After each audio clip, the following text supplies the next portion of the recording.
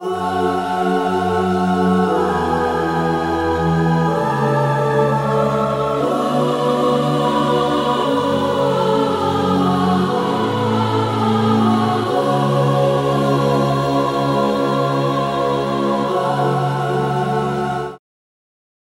welcome back to the final episode of the single-player portion of Ratchet Clank Up Your Arsenal Developer Commentary. I'm Tony Garcia. And I'm Mike Stout. And final episode has an asterisk next to it, because there's probably going to be 3 or 4 or 5 more episodes. Possibly.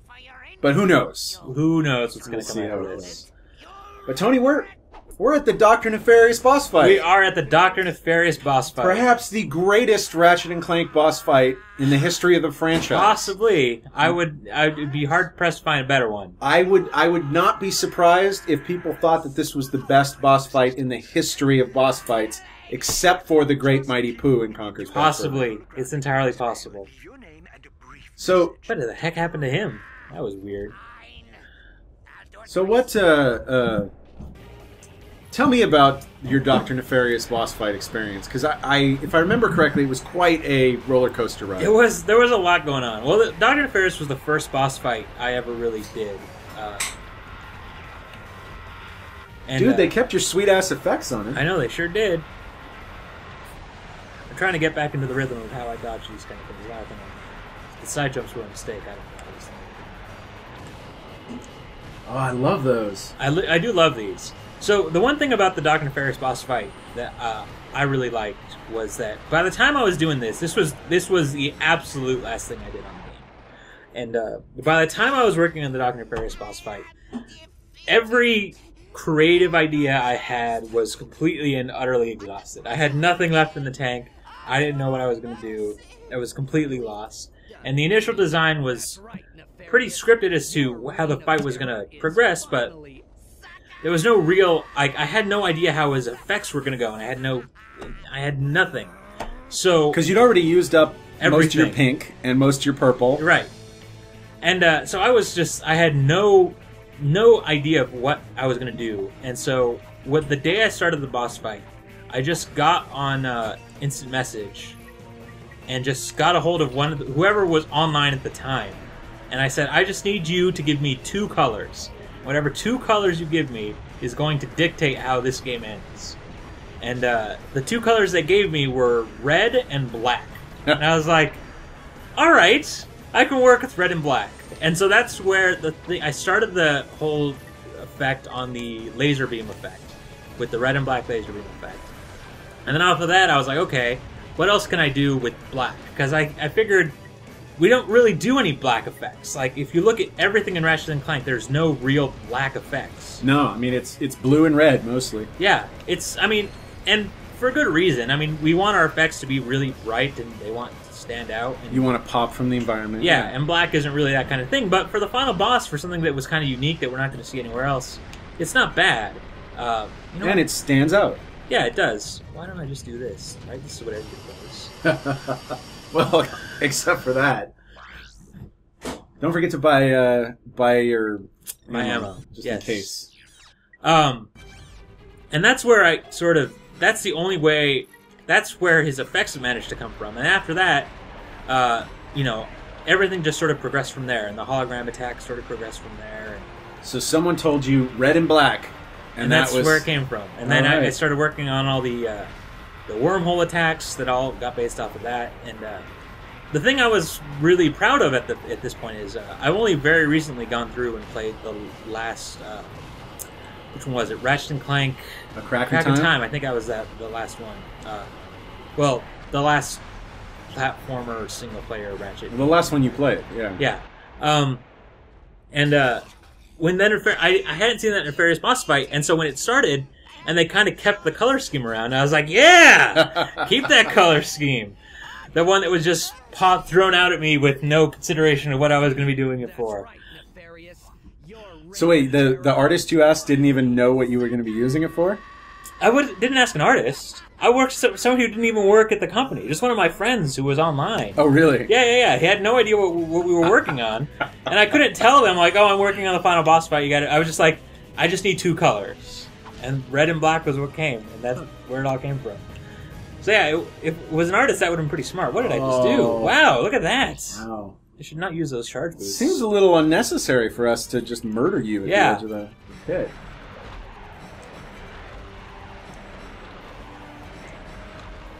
This is a good-looking fight, man. It is really good. I don't really have much else to say besides how good-looking it is, and how, frankly, amazing it is in every aspect. Generally, nowadays, when I make boss battles, I just try to copy this one. Man, I love that. I love that ring effect. It's such a good ring effect. That one is... that ring is definitely stolen from Peter. Because it's the mines in the dam level. You know those mines that explode into the ring? I just stole that and then added a bunch of colors to it. And added it on the lob and put in a little bit of camera shake. It's amazing what you can do with a stolen effect. Stealing effects is the way to go, man. It is the way to go. And you can do worse than stealing effects from Peter. Peter Hastings made some of the best-looking things in the history of the franchise. Like all those bridges that Ratchet & Clank is famous for, where they come across. That was Peter Hastings. Yeah. Alright, let's try this again. I'm going to try the charge boots again. I'm going to give it one more shot and see how it goes. Just try to skip through most Skip through the enemy segment. That's how I think everybody does it. I don't think anybody actually does this properly. I remember doing it both ways, just to make sure it was possible to beat it the way you're supposed to do it. Oh, dude! I'm not in a good spot here. I'm in the worst spot. Run! Whew. Here we go. Now I'm alright. What enemy segment? Yeah. I mean, this was like... Oh, what the heck? Whoa. You don't even see the effects now. Wow. That is a problem. The dodging past combat problem was something that... Yeah, it's something we fought all the way. Yeah. It's just a constant issue where we kind of have to... It's amazing how many players don't want to play the game. They just want to get through it. Yeah. And there's nothing wrong with that. It's just... but I mean, it is wrong if we're making all this content. We do want people to experience it. What I guess what I mean is there's nothing wrong with being the type of player who likes to get to the end. Right. But, so what we have to do is create incentives for you to want to keep going through, like our upgrade systems and stuff like that. Yeah, I alluded in the last episode that there was some drama with the Doctor Nefarious boss fight, and one of the reasons it was a bit contentious is that, from what I gathered, that Drek, when we made Drek on Ratchet & Clank 1, he was definitely too hard. Yes. I think that's pretty much a given, that Drek was probably done a little bit too hard. And the proto-pet that we did in Ratchet & Clank 2, I got the impression that people felt that we went a little bit too far the other way. Right, it was too easy according to fan feedback. Right. And so we had to find this weird middle ground in Doctor Nefarious where we're like, okay, we definitely need him to be hard, but we can't have him be Drek hard. And trying to find that middle ground is really hard. Well, one of the nice things about Doctor Nefarious is that all of his attacks are fair. They're all telegraphed. They have a good telegraph beforehand. You can learn what they are. And if you learn what they are, you really don't have an excuse for taking damage. Right. But you do have to learn them, and you do have to apply them. And that's, I think, one of the reasons why this battle's so much fun. Oh, look at that. The double laser beam effect that we saw on the... it's happening here. No, but wasn't it supposed to happen in this one? No. There was not supposed to be a double laser beam. Because see, only one of them is chasing me. Oh, right. One of them is just sort of pointing at the ground for some reason. Maybe it's pointing to the origin? I don't know. That's very weird.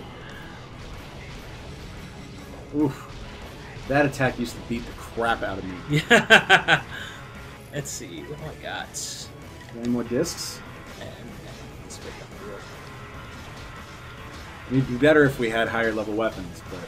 Yeah, we got the creator of this boss fight fighting this boss battle. We can't do much better than this. We haven't gone to the crazy circle hologram attack, which is the one I really liked. I really like doing that one where he creates the holograms all around you. And they start coming one at a time at you? Yeah. Oh, yeah, that one's cool. When does he do? Is that like the last? He has to be at low health and he has to be on the ground, and so it's kind of like a new attack he adds to his repertoire right at the end of the boss fight. Got it. So how did you set it up so he picks his attacks? Like what sort of things does he do? He just goes in a pattern. I mean, it's always the bombs and then the guns and then the holograms. Oh, here's the super hologram attack. I need a really good gun. So you have a really good gun? You could snipe it. Let's do the agents. Oh, there they go. Oh, shit!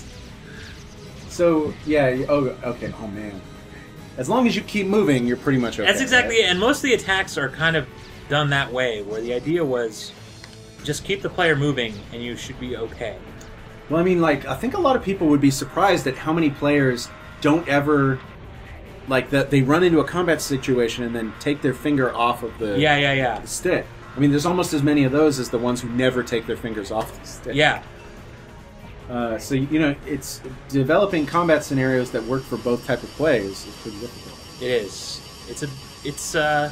There's a lot to keep track of. I mean, that's the thing, is that we kind of get into these rhythms about how we feel like the way we play Ratchet Clank is the way everybody plays Ratchet Clank.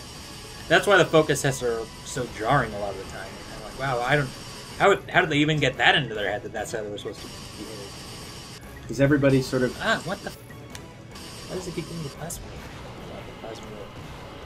Dude, you've got bullets coming in from the other... Oh yeah, I know, the guys that were still alive. Those guys should have all died. This thing. In trouble since they hit. Oh, man. Dude, he has no health. There he goes. Did you just die? No. Okay. I got it. Woo!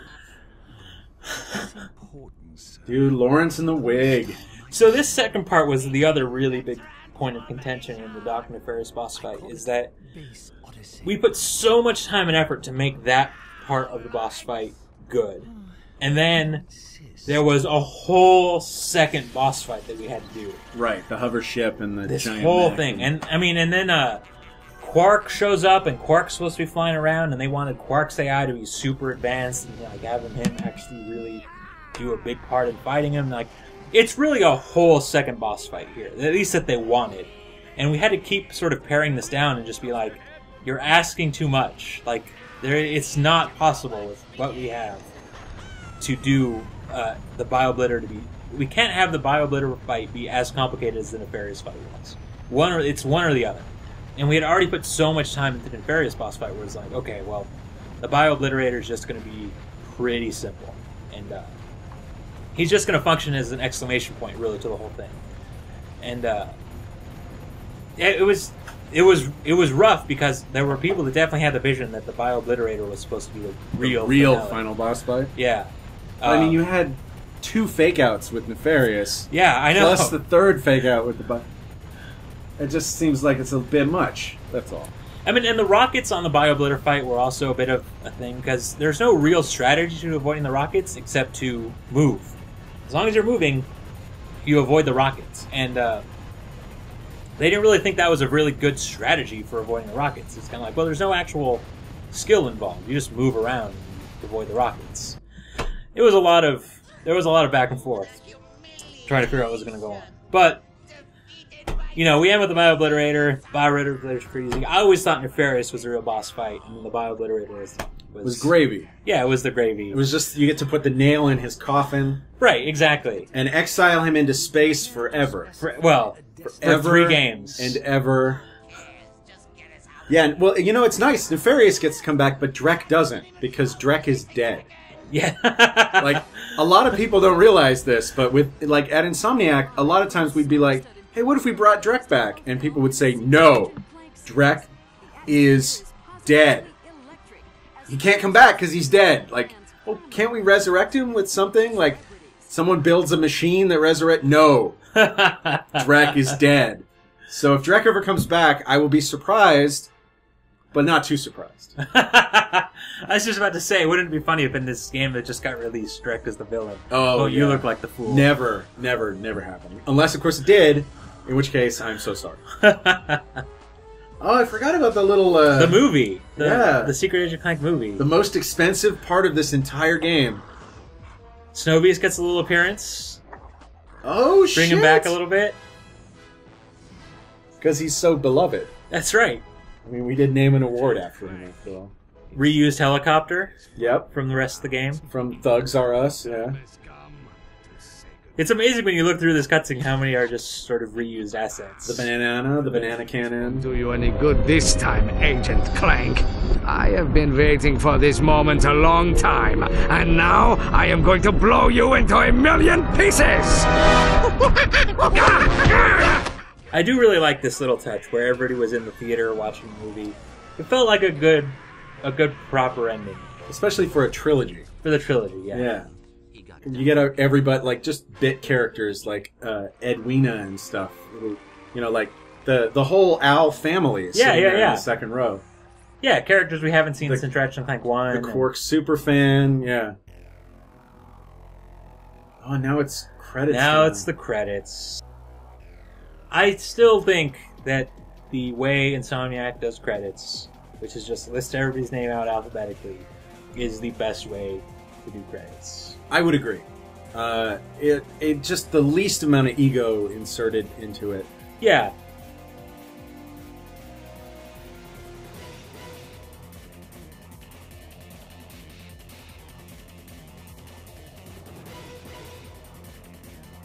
And you know, it also helps protect us from you know, like unwanted calls. Yes, you know? absolutely. Because if people don't know what you do, then they can't harass you to, you know, leave for a different company. Yeah. And it's just, yeah. Oh, fucking Ed Kim! Ed Shonuff Kim! We didn't talk at all about Shonuff. Did we not? No, not even once. That's a shame. Oh, man. We're horrible people. Oh, well. You can't get everybody. It's very important that everybody knows that every name on this list is important. Absolutely. Every name on this list. That's kind of why I think the alphabetical credits are the good way to go. Is that it's so easy to see like this ridiculous title above somebody's name and be like, oh, they're clearly really important. And so, well, I mean, they have the title. That doesn't mean that they're contributed more than any other given person on the credits list. Yeah, I mean, every person on here contributed to the secret sauce that made the game great. That's right. I mean, just looking at these names, like, most of these people, if they weren't there, the game would have been vastly different than what it was. Absolutely. Except for that Mary Stout.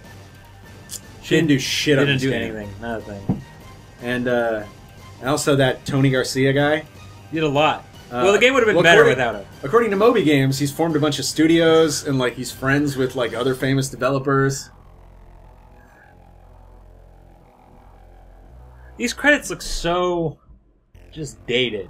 I don't know what it is. Just the it's real simple UI. Yeah, right? Just the unbordered gradient black boxes with text on top. I mean, these things were always done at the last second. Yeah, absolutely. Like with as little work as possible to go into them. And you know, you see some companies doing like big productions for their credits. I always wanted to, but that was just not the way that this ended up working. Because it's the last thing that we do. It just goes in dead last. Everybody forgets about it until one day someone's like, oh, who's got the credits? The part I always feel bad about the credits is when you're working with everybody at the studio, it's usually pretty easy. You get their name right, you know, you get their title right, nobody's going to really complain. But, man, it's all those other people, like all the publishers and all the middleware, they have, like, just requirements of how, like, their names have to appear and who appears in what order. And how big their logo is compared to the other logos. It's just kind of like, man, just let it be. Some people take credits really seriously, and a lot of times it's a lot of, you know, and middleware. I have never worked with anyone who took credits really seriously. There's never been an explosion at any company I've worked for. Not an explosion, but they do have. I mean, the minute you have a list of requirements, you're taking the credits more seriously than I feel you should be taking the credits. Fair enough. Fair enough. Are we really going to commentate on the whole credits? I don't know. I don't know how long these are going to go. We're done, I guess. We got to say goodbye.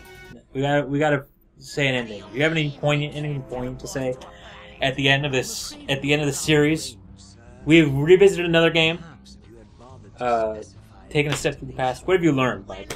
Ratchet and Clank 3 was... It's a very special game for me. It was one of the first times that I ever really felt this good when the game was done.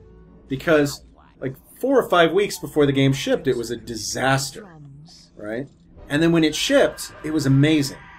And just to see that everybody sort of pull in and knuckle down and make that change happen was really cool. So being able to come through and play this again is just sort of real emotional for me. Choke it up a little. Maybe you should take over now. Well, I mean, it's amazing to go back and see this, and I especially like going back and playing through the HD collection and seeing sort of what's in there and what's changed and what's the same. And it really does feel for the first time like I'm seeing this with a fresh pair of eyes, which is really interesting. And it's not something that I thought I would ever really get the opportunity to do, which was 7 years later. 7 years later. So, I mean, I really enjoyed doing it. I hope other people enjoyed watching it. I hope we provided some insights.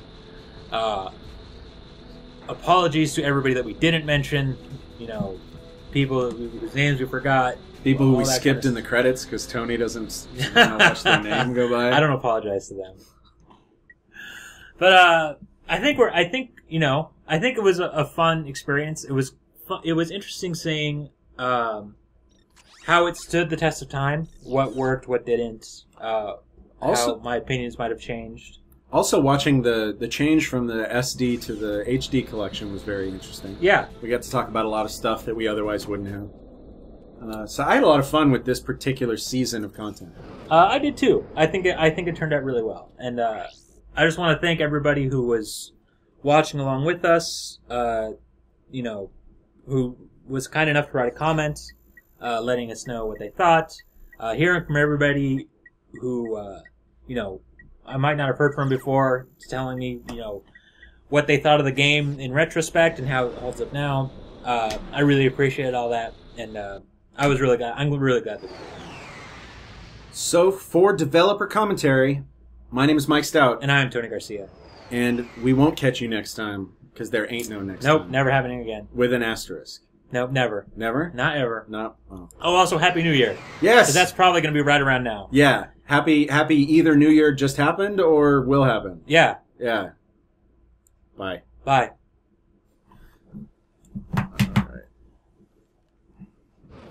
Woo, we're free! We're done. Fucking done.